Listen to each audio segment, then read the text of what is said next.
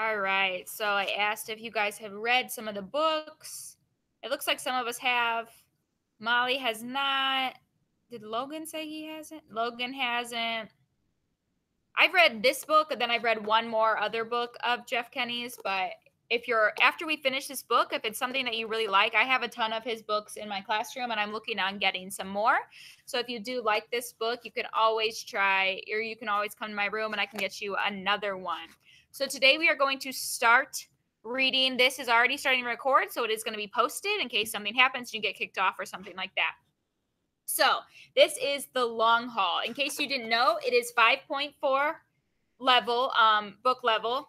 And it is worth 3 points. So at the end of this book, all of you will take the AR test. And yeah, so I'm just going to read the back to us real quick so we get a little heads up on what's happening. So a family road trip is supposed to be a lot of fun.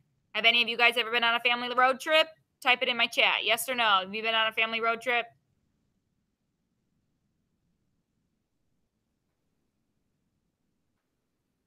Isaac has.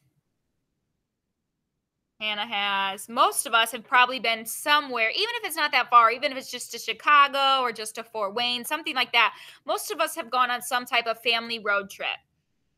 Unless, of course, you're the Heffleys. The journey starts off full of promises, then quickly takes several wrong turns. Gas station bathrooms, crazy seagulls, a fender bender, a runaway pig. Not exactly Greg Heffley's idea of a good time. But even the worst road trip can turn into an adventure, and this is one the Heffleys won't forget.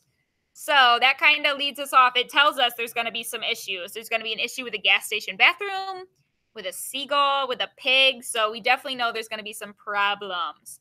So I'm going to start us off on reading. I need you on page, I don't know, but it says June. We're starting in June. Friday. If there's one thing I've learned from my years of being a kid, it's that you have zero control over your own life. Do any of you feel like that being a kid? Well, not that you guys are like infants or anything, but you guys are only in 5th grade. Do you ever feel like you don't have control over your own life? Tell me in the chat.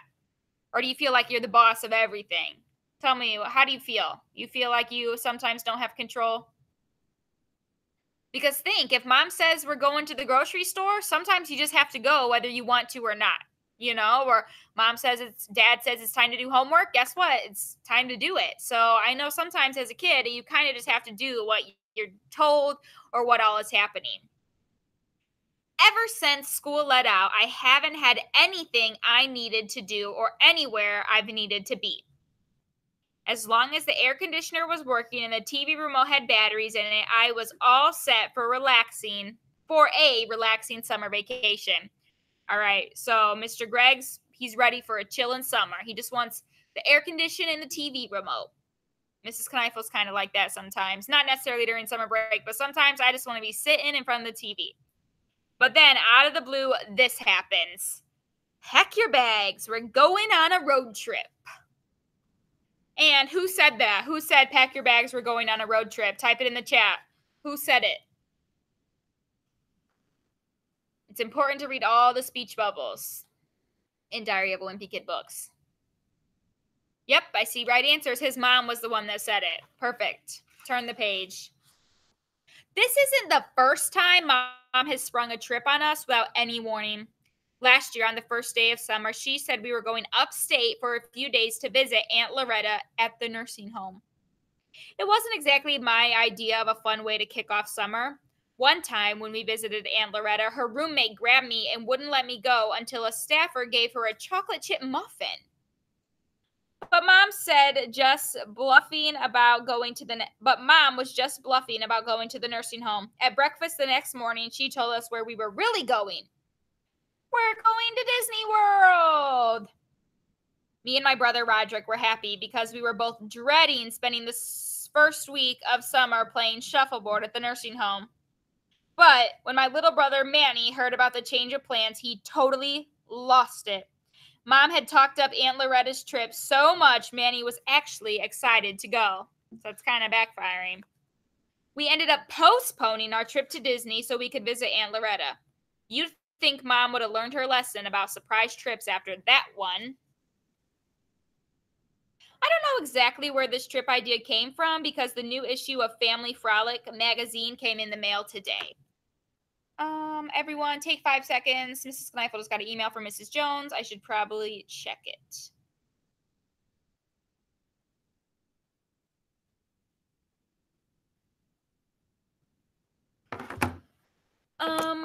Everyone, take 5 seconds. Let me invite someone that apparently was not invited.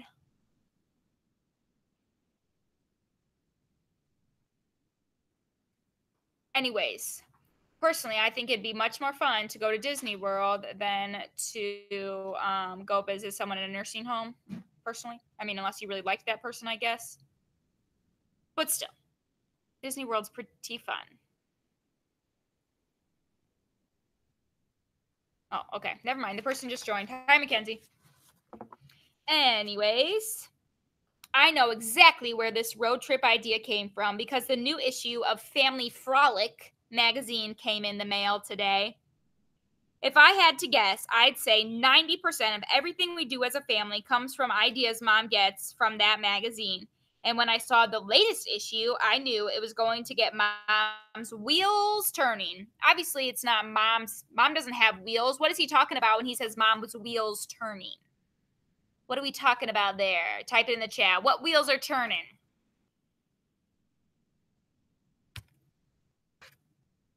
Her mind. Good job, Molly. Yep. Good job, Zach.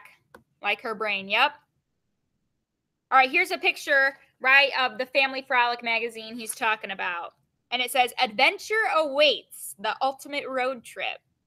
I flipped through Family Frolic a few times, and I have to admit, the pictures always make everything look like a lot of fun. Our perfect family barbecue. Summer's here, and it's time to break out the grill and fill coolers with drinks. What a better way to celebrate sunshine than a good old-fashioned barbecue. Follow our tips for a day you and your family won't soon forget. Turn the page. But there must be something wrong with our family because we never measure up to the ones they show in the magazine. I guess Mom's not giving up, though. She said this road trip is going to be awesome and that spending a lot of time together in the car will be a bonding experience for the whole family. I don't know about you, but I remember when I was a kid, I have two older brothers, and being stuck in the car with them for a long time wasn't exactly bonding. It was kind of like a big old mess. So I don't know how you guys are with your siblings, but spending a long time in the car with anyone can be a lot. I tried to talk her into letting us do something normal, like going to a water park for the day, but Mom didn't want to hear it. She said the whole point of this trip is to do things we've never done before and to have an authentic experience. Authentic experience. I thought Mom would have looped Dad in about her road trip idea, but apparently I was wrong because when he got home from work, he seemed just as surprised as us kids. Dad told Mom it was bad time to be away from work, and he didn't want to use his vacation days unless he absolutely had to. But Mom said there's nothing more important than spending time with your family. Then Dad told Mom he was really hoping to get his boat out on the water this weekend, and if we went on a road trip, he wouldn't be able to do that. Mom and Dad get along pretty well in general, but the one thing that's guaranteed to cause a fight between them is Dad's boat. A few years ago, Mom sent Dad out to get some milk, but along the way, he spotted a boat for sale in someone's front yard, and before you knew it, the boat is in our driveway. Mom was mad that Dad didn't check with her first because having a boat is a ton of work. But Dad said it was always his dream to own a boat and that we could spend every weekend out on the water as a family. So Dad got to keep the boat, and he seemed really happy, but things went downhill fast. A few days later, some people from the Homeowners Association knocked on our door. They said there were rules in our neighborhood against having a boat parked in front of your house and told Dad he had to move it to the back. The boat sat in the backyard for the whole summer because Dad was too busy and didn't have time to use it. Then in the fall, one of Dad's co-workers told them we had to winterize the boat to protect it from cold weather. Dad found out it would cost more to winterize the boat than it cost him to buy it. So he decided he'd take his chances. And sure enough, 2 weeks later, when the temperature dropped below freezing, a big crack appeared in the hull. So the hull is like the front of the boat. When it started to snow, Dad rolled the boat under the back deck and it sat there all winter. In the spring, Mom started using it to store all sorts of junk from the house. The next summer, Dad decided he was going to fix the boat. Okay, so I think one thing important to remember in Diary of a Wimpy Kid books, especially if you've never read it before, sometimes when we're talking about one thing, it hops to a story about something else. So it's really important that you pay attention to what's happening. Because remember, all we're talking about was a road trip so far, and now we're talking about the family's boat and how they got a boat. Mom didn't want a boat, but then Dad kept the boat. And then the boat broke, and now Dad wants to get the boat back out, but it's full of stuff. So you can see them like struggling to get the stuff out of the boat. So it's super important to follow along in these books. But when he pulled it out from under the deck, he discovered a family of raccoons living in our old washing machine. Dad called an exterminator to get rid of the raccoons, but he heard how much that was going to cost. He decided to take care of it himself. I can tell you, exterminators are very expensive. They're the people that get rid of like mice or like termites, bugs, things like that. Like it's their job to come to houses and businesses and check for bugs and animals and stuff. And sometimes you just call them if you need them in general. But then Manny heard about the baby raccoons living in the washing machine and Mom had to step in. The boat's been sitting there ever since. I haven't heard any scurrying sounds coming from under the deck for a while, so I'm guessing the raccoons moved out. Today, Mom told Dad he had the whole rest of the summer to get his boat out on the water, and he pretty much gave up after that. Mom said we were going to leave first thing in the morning, so we needed to start packing for the trip. She told everyone to bring the bare essentials so we could fit everything in the minivan. What does bare essentials mean? Can anyone explain that in my chat? If I say bring your bare essentials on the trip, what does that mean? Explain it in my chat. In the chat, Zach. Bare essentials. Anyone know how to explain that? If not, it's okay. That's why we're here.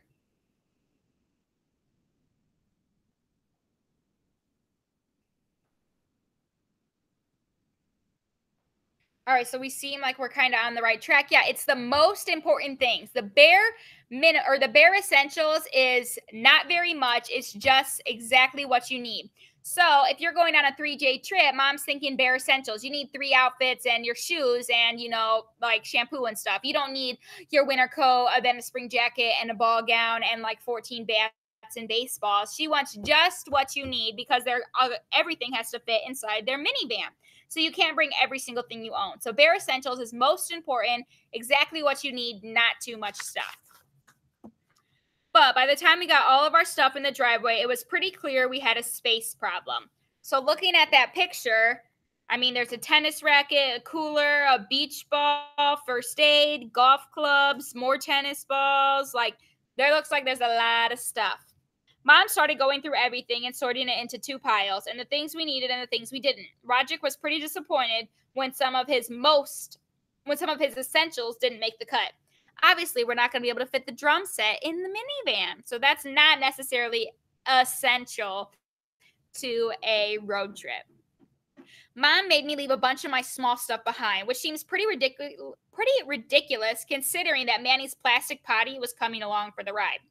Whenever we take a trip that's longer than 15 minutes, Mom brings Manny's potty, just in case. But I get really uncomfortable whenever Manny uses it. Mom wouldn't let me and Roger take any electronics on the trip, even though they barely take up any space. Okay, so there's a silly picture of Mr. Manny using the potty between Roderick and Greg. And no electronics. So, that's what kids love to use these days. Could you imagine if you had to go in the car and Mom wouldn't let you bring your Switch or your phone or your iPod or anything? Road trip, no electronics. That might be a boring car ride. You'd have to just read books. But sometimes, I don't know about you guys, but I get car sick if I try to read while in the car. So that doesn't sound like a very fun car trip. Next page. She's always saying kids these days don't know how to socialize because they're constantly got their noses 2 inches from a screen. But I'll tell you this, when I have kids, I'm going to let them play with whatever kind of gadget they want. If you ask me, electronics are a way to keep a family are the key to family happiness. I don't have any kids, but I do think it's important to have family time. And I think sometimes, I mean, you don't have to agree with me, but I think sometimes it's okay to have electronics because, sometimes we just need them. But then I also think it's important that sometimes you don't have them. Like, maybe a family dinner, you don't have them and stuff because it's important to spend time with your family. But I do think that it's okay to have them. I just don't think it's okay to have them on 24/7. So feel free to agree or disagree. Even after Mom went through every single item in the driveway and cut out all the things we didn't need, there was still way too much to fit in the van. I suggested we rent one of those giant recreational vehicles because we could fit all of our stuff in it and have room to spare. A recreational vehicle also means like an RV. So I don't know if I'm sure you guys have seen them, like a camper or an RV. So RVs, a camper is one that you like attached to a hitch to your car, and an RV is one that you specifically like the driving. It's like a bus. You drive from the vehicle. The way I see it, if you want the whole family to get along, everyone needs their own space. And with one of those souped up RVs, we could spend weeks on the road without even bumping into one another. But Mom said RVs are too expensive and they have terrible gas mileage, so that put an end to that idea. Roderick said maybe we could get one of those trailers you tow behind the car, which sounded smart to me. But it was pretty clear Roderick was imagining the trailer as some sort of mini apartment for himself, so that wasn't going to fly either. Then Dad rang in with his own idea. He said we could solve the whole space issue by just putting the stuff that didn't fit in the van into the boat, which we could tow behind us. I think Mom realized that wasn't really another option, so she caved in. But getting the boat into the driveway was easier said than done. I'm sure we've all had an idea where you're like, oh yeah, let's just do that. Then it ends up being a ton of work, even though you didn't necessarily want it to be a ton of work. Not only did we have to take all the junk out of the boat, but it turned out there was a tree growing through the bottom. It took 3 hours to get the boat out from under the deck. And let me just say, Mom did not exactly go out of her way to help. And you can see Mom and Manny are just playing and blowing bubbles and having a grand old time while the other 3 are trying to get this boat out. After we got the boat into the driveway, Dad patched up the hole in the bottom and the crack in the hull with some duct tape. I just hope we're not going anywhere near water on this trip. Obviously, duct tape's probably not going to hold that well if they went in a lake with a boat. Because as far as I know, the boat didn't come with any life preservers. All right, now we are on Saturday. So Friday's over, we are moving to Saturday. Even with the added space we got from the boat, the minivan was still pretty full. I snuck my pillow on board at the last second because I decided I was entitled to at least one luxury item. Does anyone know how you would just describe a luxury item? Luxury, luxury item. What does that kind of mean?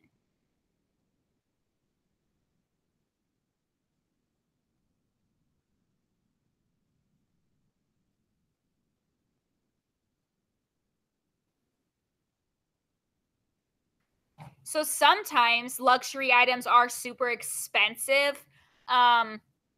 Definitely, but I think in this case, a luxury item was like one nice thing. Even though a pillow probably doesn't, his pillow probably necessarily doesn't cost a lot, but it's something really nice for him in this situation. Like he's considering a luxury item a pillow just so he can actually have something to sleep on.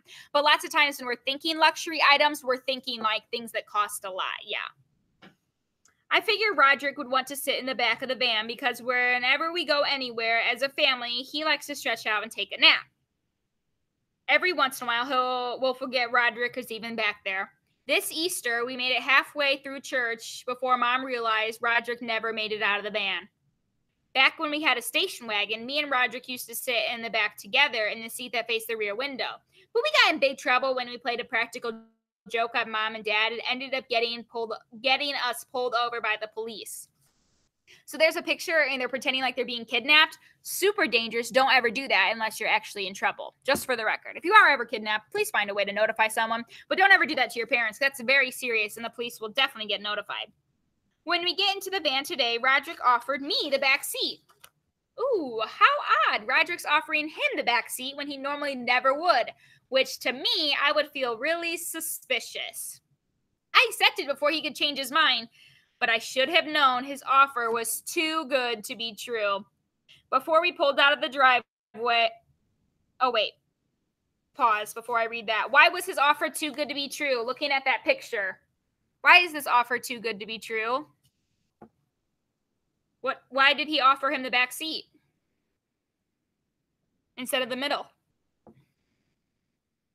Use the illustration to help you.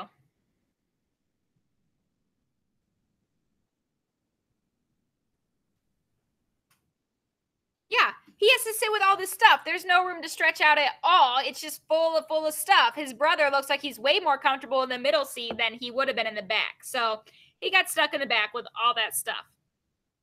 Before we pulled out of the driveway, Mom said we were taking a special guest along for the ride. For a second, I was worried we were picking someone else up, because with all of our stuff in the van, they'd have to sit on the roof. But Mom opened her purse and pulled out a piece of paper with a drawing on it. The drawing was Flat Stanley, a character from the book I read in 2nd grade. Has anyone heard of Flat Stanley before? Anyone heard of that? Zach has. Anyone else? Olivia has. Landon has. Okay. Seems like most of you have. It's like this paper character that is in a book, and then you send him places and you tell him like where he traveled and stuff. So apparently they're going to be bringing Flat Stanley along. How nice. Flat Stanley is a boy who gets squashed by the bulletin board, then falls off his bedroom wall in the middle of the night. And when they pull the bulletin board off him, he is as thin as a piece of paper. I thought it was pretty cool that Flat Stanley could fold himself up and get mailed to his grandma's, or have his brother fly him like a kite. But I'll tell you this, if Flat Stanley had a brother like Roderick, I guarantee he wouldn't survive a whole day. Oh, look, there's Roderick. He's thinking like, oh, he would shred Flat Stanley through a paper shredder. I really like the book, but it kind of freaked me out too. One thing it did was give me a deathly fear of bulletin boards. Are you sure you don't want the bed? There's lots more comfy. That's okay, you take it. So that's obviously a silly fear, bulletin boards. In 2nd grade, everyone in my class had to color in a cutout of Flat Stanley and mail him to a friend or a relative who lived far away. Then that person was supposed to take a picture of Flat Stanley in front of something interesting and mail him back with the photo. My friend Rowley sent Flat Stanley to a bunch of his relatives and got lots of cool pictures back. Rowley even sent him to his uncle who lives in Asia, and he took a picture of Flat Stanley in front of the Great Wall of China. Well, the first person Mom sent my Flat Stanley to was her cousin Stacy, who lives in Seattle, but she probably wasn't the best choice. Stacy is one of those people who hoard all sorts of stuff like newspapers and magazines, so Mom should have known that once her cousin got her hands on Flat Stanley, he wasn't coming back. Meh, not going to get Flat Stanley back. How sad. Today, Mom said she was going to take photos of our new Flat Stanley in front of all the cool places we visit and make a scrapbook of our trip. As soon as we get on the highway, she starts snapping pictures, but she's probably a little too eager because her first few pictures weren't exactly keepers. Okay, so those pictures are obviously silly. Like, you know, a random road sign isn't a good thing for Flat Stanley. You'd want to buy like monuments or super cool things, not just a regular tree. We see trees all the time. Same with a cow. We see cows all the time. At least we do. So, you know, that wouldn't be an exciting thing for our Flat Stanleys to be taking a picture with.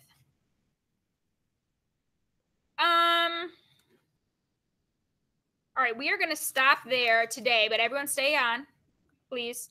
Mrs. Kneifel forgot her watch today, and I'm real sad. Okay, so we got through 28 pages today. I'm not 100% sure